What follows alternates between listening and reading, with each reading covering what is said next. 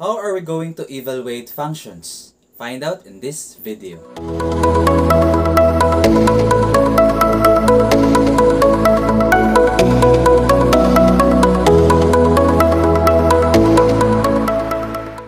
Hi learners! Today we're going to talk about evaluating functions. So ito lang yung kailangan nating tandaan pag mag-i-evaluate tayo ng function. So when we say evaluate, we simply substitute. Okay, let's have some examples. So evaluate the following functions.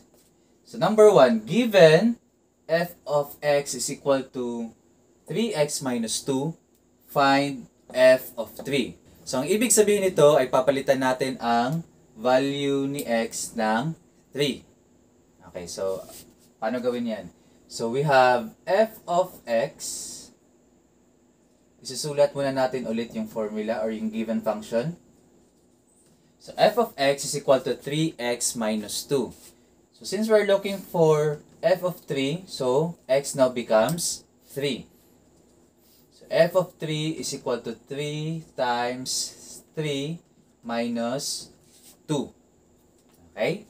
So again, we're going to take note of the rules sa PEMDAS natin. Okay, 3 times 3 is equal to 9. Then simply bring down negative 2 or minus 2. Then finally simplify it. You have 9 minus 2. So 9 minus 2 is equal to 7. Therefore, f of 3 is equal to 7. Okay, how about the second example? Given h of z is equal to z squared minus 4z plus 9, find h of negative 7. So kung mapapansin natin, we have two variables na z. So lahat ng variables na z ay papalitan natin ng negative 7. So si negative 7 ang isa-substitute natin dun sa place ni z. Okay, so same sa ginawa natin kanina. Susulat muna natin ulit yung function. So the function is h of z is equal to z squared minus 4z plus 9. Okay. So we are looking for h of negative 7. So z now becomes negative 7. So negative 7. Take note, we're going to place that one inside of the parentheses. Okay? Then squared. Minus 4, then z again becomes negative 7 plus 9. Okay? So, let's simplify the problem. So, you will have negative 7 squared. Okay, so that is equal to positive 49. Okay, negative 7 squared, it means negative 7 times negative 7. Okay, how about negative 4 times negative 7? So, negative 4 times negative 7 is equal to positive 28. So, take note, negative number or negative integer times a negative integer is equal to a positive integer. Then, bring down 9. Then, simplify. We can add all of them. So, you will have 49 plus 28 plus 9 is equal to 86. Okay, therefore, h of negative 7 based on this function is equal to 86. Okay, let's continue. Let's have example number 3 or problem number 3. Given f of x is equal to x squared minus 2x plus 1, find f of 3x and f of a. So we have two questions for problem number 3. Okay, let's solve for first f of 3x. Okay, so again write the function f of x is equal to x squared minus 2x plus 1. Okay, x now becomes 3x. So we have f of 3x is equal to 3x squared minus 2 times the quantity of 3x. So again, lahat ng variable x ay papalitan natin ng 3x. Okay? Then, the rest, the given, you simply copy. Okay? Plus 1. Okay, let's continue. 3x squared, that is equal to 9x squared. Okay, or the quantity 3x raised to the power of 2 is equal to 9x squared. So 3 squared is 9. X raised to the power of 2 is x squared. Okay, let's continue. Negative 2 times 3x. So negative 2 times 3x is equal to negative 6x. Then bring down 1. Okay. So, titingnan natin kung pwede pa nating mas-simplify further. So, titingnan natin kung mayroon bang same ang literal coefficient. So, in this case, wala na magkaparehas na literal coefficient. Therefore, this is our final answer. 9x squared minus 6x plus 1. Okay. Let's have the second problem. So, f of a. We're going to have x squared minus 2x again. Plus 1. So, we're going to substitute a to the places of the variable x. So, x now becomes a raised to the power of 2 minus 2 times a plus 1. Okay. So, simplify. A squared is equal to, or a raised to the power of 2 is equal to a squared.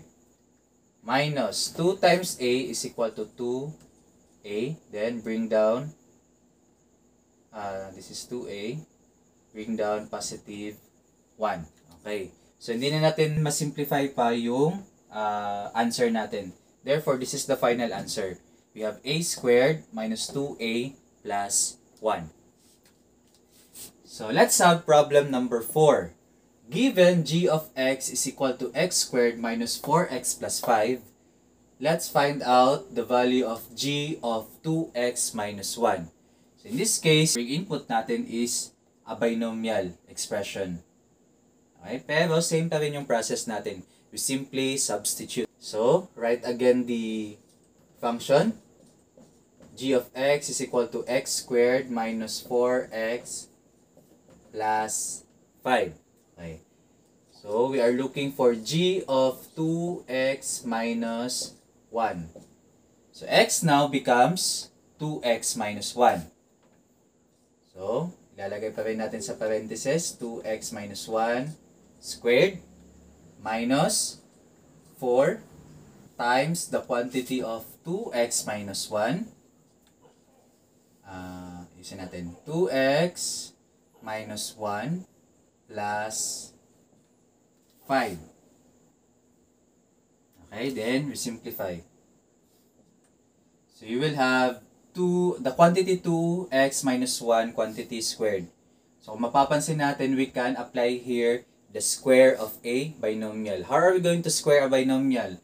The rule states we're going to square first the first term. Okay, so what's the square of the first term? Our first term is 2x. So, ano yung square niya? So, we will have 4x squared.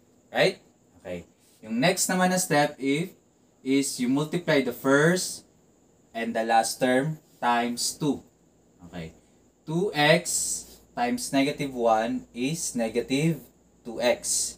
Negative 2x times 2 is equal to negative 4x. So, we will have here negative 4x. Finally, the last term is square din natin siya. So, negative 1 squared.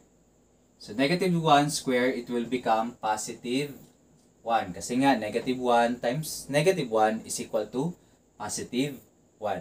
Okay. Dito naman, sa part na to, we are going to distribute 4 or negative 4 sa expression na nasa loob ng parentheses. Okay, one by one. So, negative 4 times 2x, it will become negative 8x. Next is negative 4 times negative 1. So, negative 4 times negative 1, it will become positive 4. Kasi nga, negative times negative integer is equal to positive integer. Then, bring down plus 5.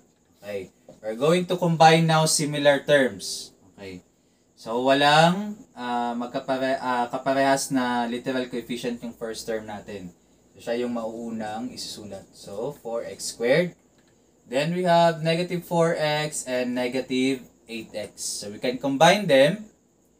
Nang resulta kung i-combine natin si negative 4x kay negative 8x. So, same sign sila. We're going to copy the common sign. Then, add them. So, 4 and 8 or 4 plus 8 is equal to 12. Okay? So, we will have negative 12x. Okay, how about the constant? We have positive 1, positive 4, and positive 5. Okay, we're going to combine the 3. So, we have 1 plus 4, that is 5, plus 5, that will be equal to 10. Okay, plus 10. So, the final answer is 4x squared minus 12x plus 10. And that's a wrap. Please do not forget to like, share, and subscribe to my channel, Sir Ninyo. And you can also post your math problems in the comment section. And we will do our very best to provide solution to your questions. Because remember, every problem has a solution. At kung math ang problema ninyo, ako ang kaagapay ninyo, ako ang Sir Ninyo.